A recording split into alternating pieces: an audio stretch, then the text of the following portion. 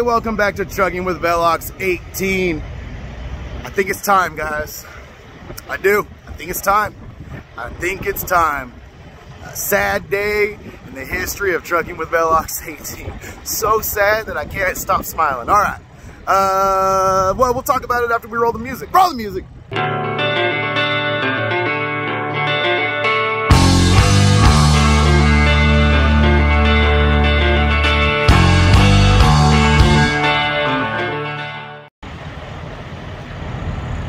Yep.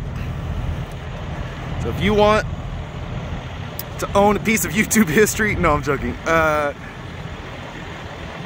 think I'm gonna sell this truck, guys.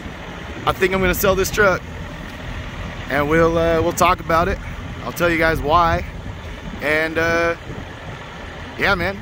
Then we're actually, you know, we gotta finish this load going up to Chicago, but we'll talk about that later because the business at hand is what the heck's going on. Okay, so what the heck is going on? I know some of you are gonna have some strong feelings about this, maybe stronger than you should, to be honest, but I'll try to explain myself here a little bit. All right, I spec'd this truck to look cool. That was the point of it. That was the entire purpose of my building it the way I built it. I wanted it to look cool. I knew that if I had a cool truck, I could build a YouTube channel. And the idea of the YouTube channel would be to supplement my income and offset the additional costs of running a cool truck, right? A hood truck, low fuel mileage, a high payment. So I started my own authority, and when times were good, you know, I started my own authority. So the rates were high, fuel was low, and I kind of knew, like, okay, this is gonna stop at some point.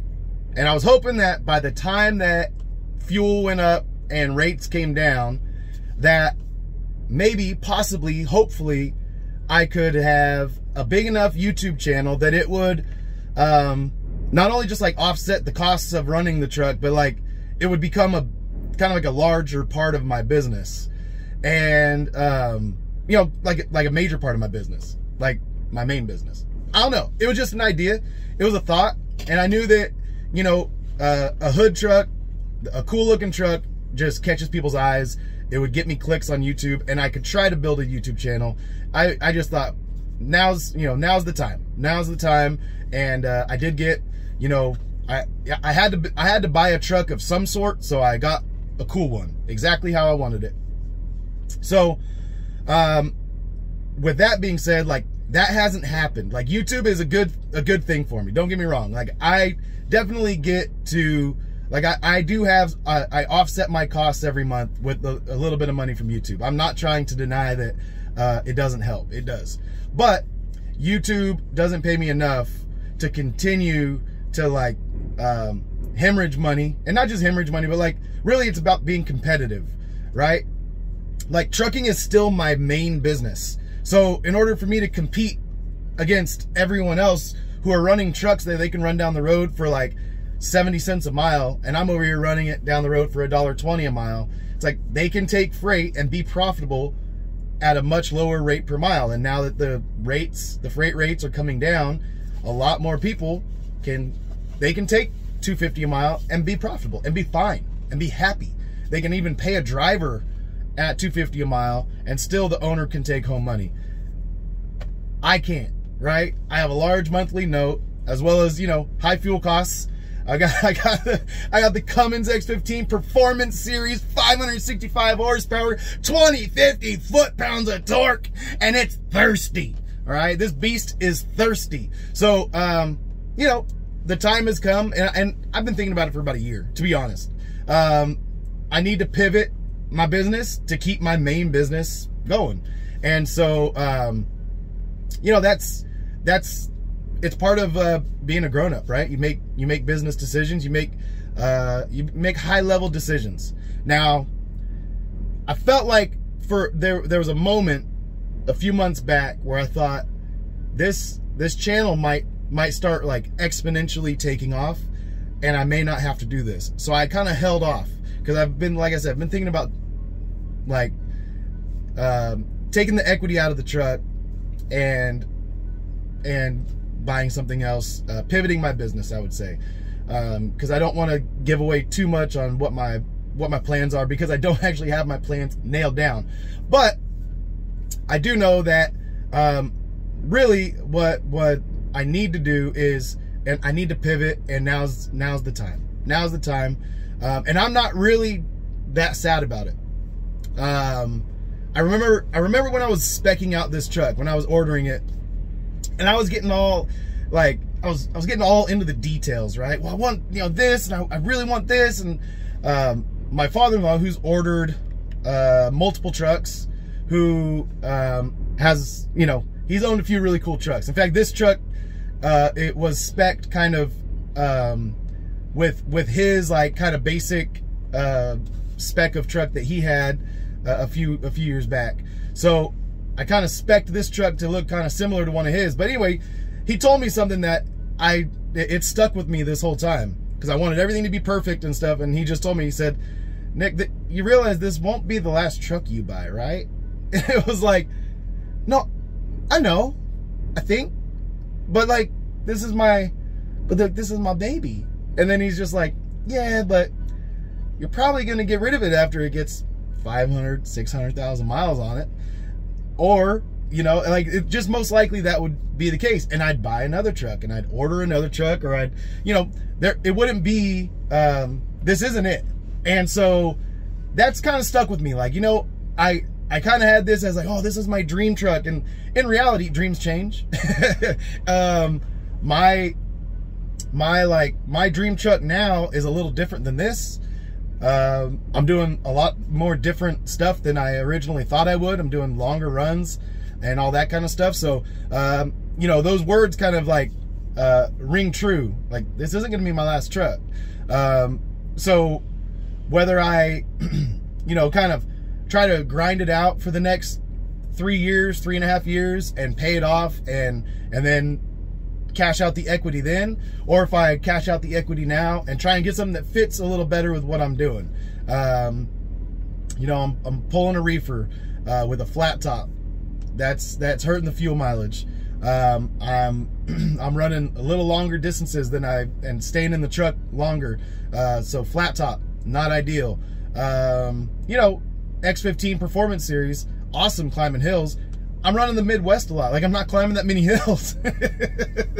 So, you know, all in all, this truck is bad. I love it. And if I could just, like, if YouTube was making me like 10 grand a month, even half that, I probably would just keep the truck and just be like, hey, it's an investment into my YouTube channel. Because that's kind of how I've thought about it for the last 1.5 years, is like, hey, this is an investment into my YouTube channel, and if YouTube can become my main thing, then it'll all be worth it. But YouTube's not my main thing. Trucking is my main thing. I need to start making decisions based on running my trucking business and not hoping that I can grow my YouTube channel faster than what it's growing. You know, you guys are awesome. Love you guys. But you guys haven't helped me grow this thing. I don't know. You guys are doing something wrong. No, it's all me. I talk too much. I drag things on too much. If I made videos that were quick hitting and faster paced and maybe a little better information and not as much just me, you know, jaw jacking, then maybe yeah, maybe it would grow faster. But that ain't me, man. I am who I am, and I'm really okay with that. So, yeah, that's my explanation. So that being said, I know some of you guys are gonna be like, man, how much? Maybe I might, you know, maybe I might pull the trigger. It's a lot, man. Like, just look at Truck Paper and look at the most expensive 389s that are kind of spec similar to mine, and just think that that's where I'm gonna be at. Like, I'm gonna ask for like there's not gonna be like oh, you're a subscriber, I'm gonna give you a discount, because like the only way that this really makes it worth it for me is if I get top dollar. Otherwise, there's no point in me even getting rid of it. You know, like the fact that the used trucks are so expensive is part of the equation on this whole decision. So with that being said, you know, hit me up. Now that I've thoroughly talked you out of buying the truck because of X, Y, and Z, all the reasons why I'm selling it, if you still want it, you know, hit me up. Hit me up. All right, we are here in Hayti, Missouri, kind of southern Missouri down here, and we've got like 400 and something miles, like 410 miles to go to get up to University Park, Illinois. We have an 11:30 p.m. delivery tonight. It's not even noon yet, so I'm really just kind of like chilling out because I got like a 7-hour drive tops, and that's if, like, you know, we run into some traffic and I slow roll and all that. So I don't want to get there too early. I'd like to come just strolling in there about, like, I don't know, 9 o'clock, 2.5 hours early. I think they might take me 2.5 hours early. I don't know. Yeah, so anyway, so I'll catch up with you guys once we get on the road and stuff, and shoot, I'll try not to talk so much the rest of the video so we can not have too long of a video, but yeah, catch up with you guys later. All right, we've been hanging out here for a long time. It's 2:30 now. 2:30. I stayed here longer than I expected to, but yeah, I've just been trying to, you know, move and shake and move, duck and dive, shuck and jive. What? I don't know what I'm saying. I don't know. Yeah, we're just over here hanging out in Missouri, man. Why not? Why not? If we're gonna sit somewhere, might as well sit somewhere where we got some amenities, like restaurants, restrooms, showers, etc., etc. But anyway, we're gonna head on down the road, and man, I don't even know. I probably gonna take like 6.5 hours, so that'll have us there, what, like 9 o'clock for our 11:30 appointment. So just kind of I guess that's what time I was planning on leaving, huh? I don't know why I had noon in my head, but I just kept thinking, I don't want to leave yet. I don't want to get there this early. I don't want to get there this early, but definitely wanted to give myself a little bit of a buffer. So I love pulling out on the highways.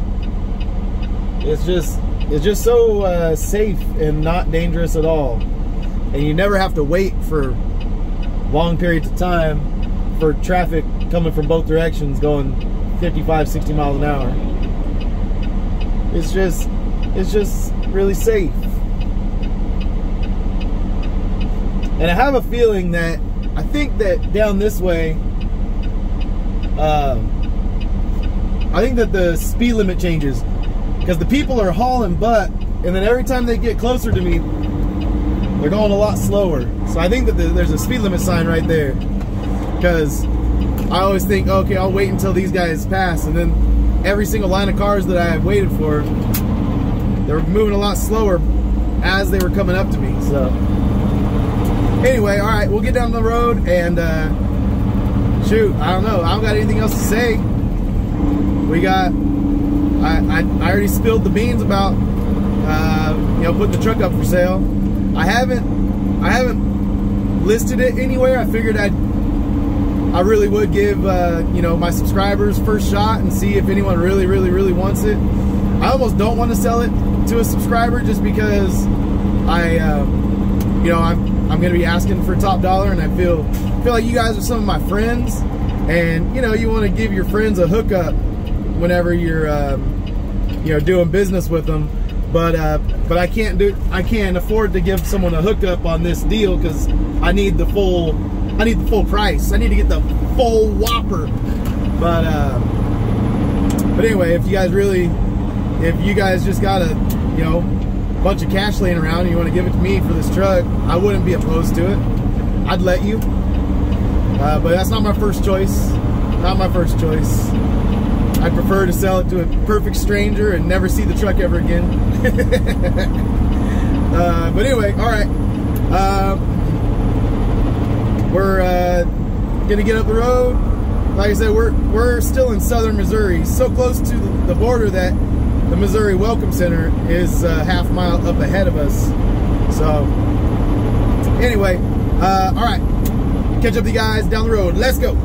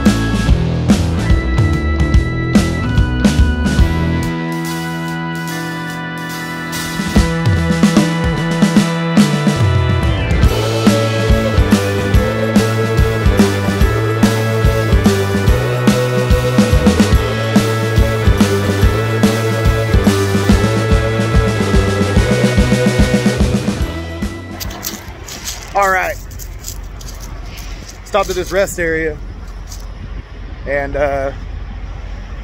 well, the bathrooms are closed. Big old signs out front, bathrooms closed. So I guess I'll go back and use the bottle filtration system.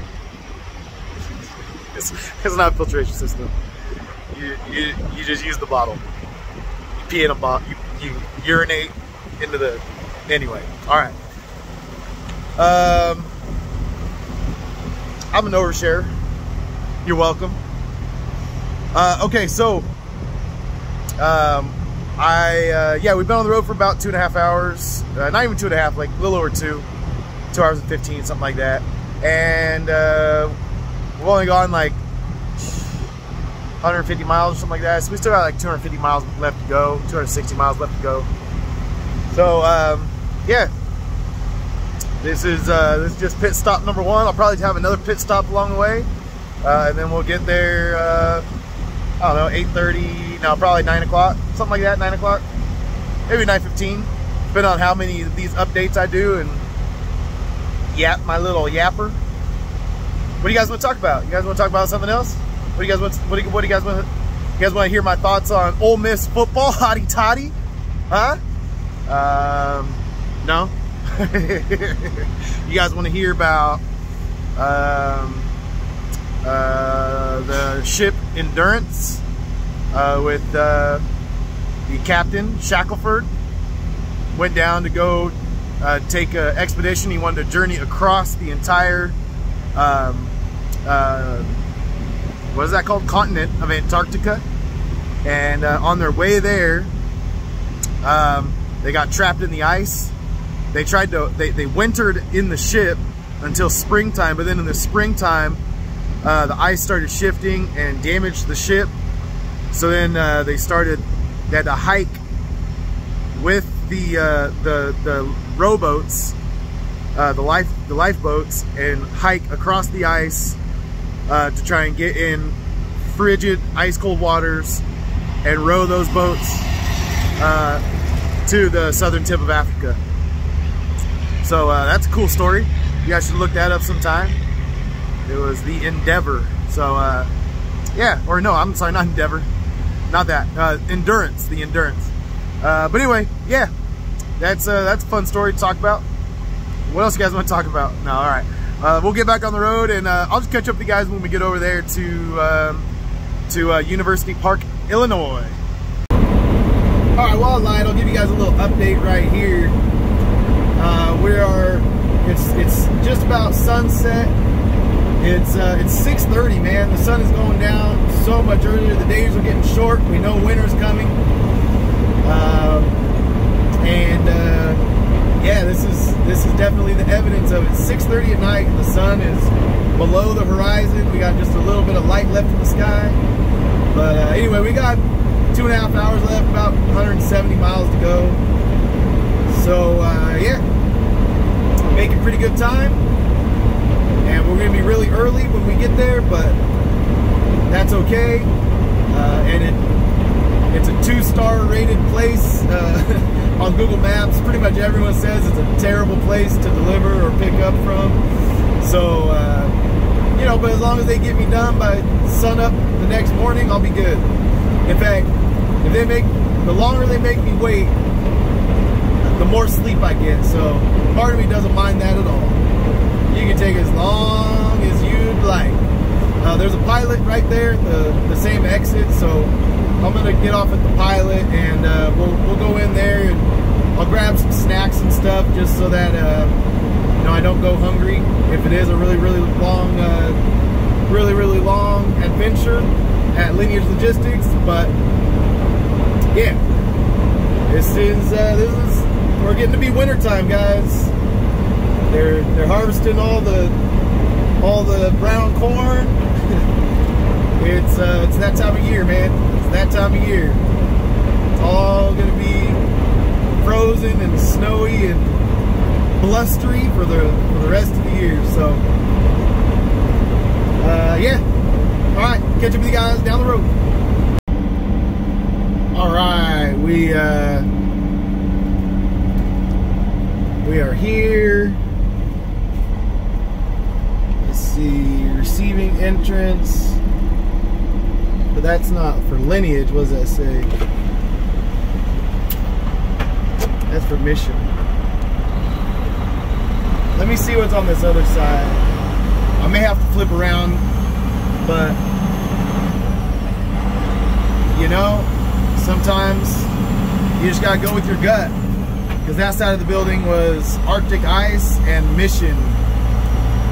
So I'm thinking that this side of the building is Lineage, but it may just be blocked off.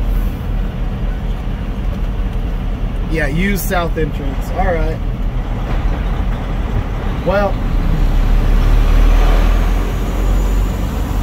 kind of a bummer, but you know, I guess we got a couple hours to waste, so no biggie. No biggie at all. We'll just get flipped around, and then we'll get over that direction, get in the right driveway. All right, I even stopped right here and tried to see if this is where I was supposed to go, but it wasn't obvious. It wasn't super obvious. And you guys have been watching the channel for any amount of time. I kind of need obvious. I kind of need obvious. Car entrance, truck entrance to the left. All right. We go to the left, to the left, to the left. Everything you own in the box to the left. If I bought it, that's my stuff. Or in my closet, that's my stuff. If I bought it, please don't touch. You must not know about me. You must not know about me. Alright, let me get checked in over here, suckers. Alright, well, they don't check you in there. You just press a button and they let you in. And then they say they got a sign up on the door that says, please drive around to the southwest side of the building to get checked in. And I'm sitting to myself thinking, southwest is right here, this corner. But I don't know if that's it or not. So I'm gonna go over here to the northwest corner and see if maybe, I don't know, maybe I read it wrong, because it was kind of hard to read. It had a sleeve over it. Like it wasn't laminated, but it was in like one of those plastic sleeves, and then there was reflection from all the lights. So I was trying to move my head around so I could read it. So maybe I just read it wrong. Because to me, I saw all these trucks over here, and this made me think that this is where I should come over to check in. Right? I mean, this is where all the trucks are, chilling, parked, waiting for doors. So that's what I'm gonna go with. Hey, that was funny. All right, so we checked in. She said I don't have a door yet because I'm 2 hours early, but she'll call me when they have a door for me. And then I was walking out behind one of the loaders or unloaders, whatever. And he goes, "Hey, what time's your appointment?" I said 11:30. He goes, "Man, she's lying. You got a door. You're probably in door 15." So I'm gonna see. I'm gonna find out if they call me and say I got a door at door 15. I'm gonna be like, "Yep, he was right," because he said I should have a door. I'm not that early. So I'm cool. I'm gonna just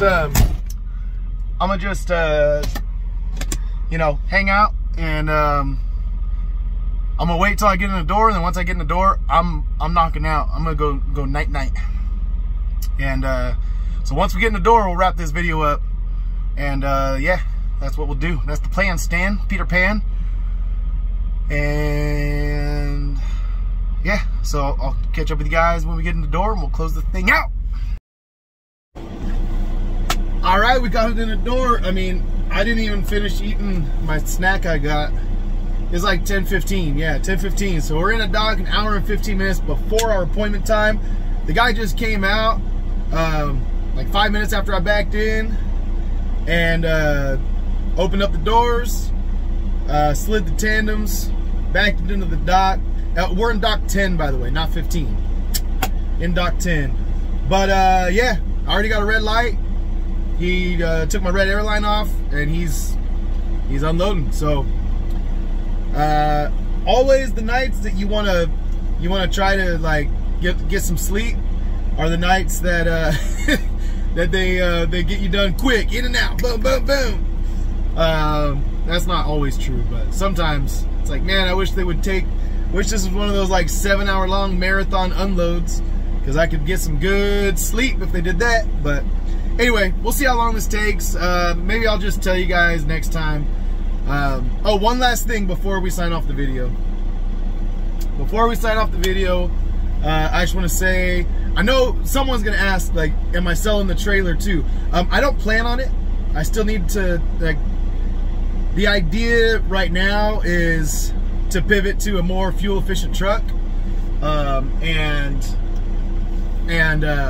still haul the reefer trailer. But if someone really wanted to buy the reefer trailer off of me and just take this whole El Hueso as a El Hueso, I'm mixing things up, I'm tired already. El Hueso, and you want it as a package deal, you know, we could talk about it. I might just get myself a different trailer, maybe move over to a different type of freight. I know a lot of you guys have bugged me to start doing open deck or something like that. So we'll see. But my first inclination is not to sell my trailer. Trailers have been hard to come by. I think the prices are starting to come down on trailers, but I haven't looked in a while either. So anyway, so that's, I'm sure that someone was going to ask at some point that question, and I'm sure you guys got lots of other questions. I haven't been that good about answering comments in a while. I tried to get to some today while I was sitting, but I may not answer all the questions you guys have, so that's just the way it is. This medium is a one-way medium unless I can get to all the comments, but at a certain point I can't get to all you guys' comments. And all you guys' messages and emails and stuff, it gets a little overwhelming sometimes to try and run the business, record and edit video, and try to like connect with you guys. It's tough. So as well as maintain, you know, my own personal relationships with people, with friends and family, and try not to lose touch with everybody in my life just because I'm out here on the road. So oh yeah, I was gonna say though, if you are interested in the truck, hit me up on Instagram, velox.18.trucking, and you know, just shoot me a DM, and slide into the DMs and see what we got going on. Who knows? Like I said, I'm not particularly fond of selling it to you guys, but at the same time, you know, if someone really wants it, I'm not gonna say no. And I get it. Like, if you're buying a huge investment, you'd rather have one where you knew, you know, you saw this thing almost every day. So you know it's never been in a bad accident or anything like that. You know, you know it's not been abused. I mean, except as much as I abuse the truck, which is not washing it as often as it should. Kirk, you should be happy about this, because I bet whoever buys this truck is gonna wash this truck so much more often than I do. Anyway, all right. Yeah, we'll see what happens. Love you guys. Peace out. I'll see you guys on the next load tomorrow morning, 22 miles away. See ya. This is ridiculous. Ridiculous. It's 10:55. They got me unloaded and paperwork. All I wanted to do was sleep. No, but actually they said I could park over here. So, all right, this is the real end of the video. Love you guys. Peace out. I'm going to bed. Whoa.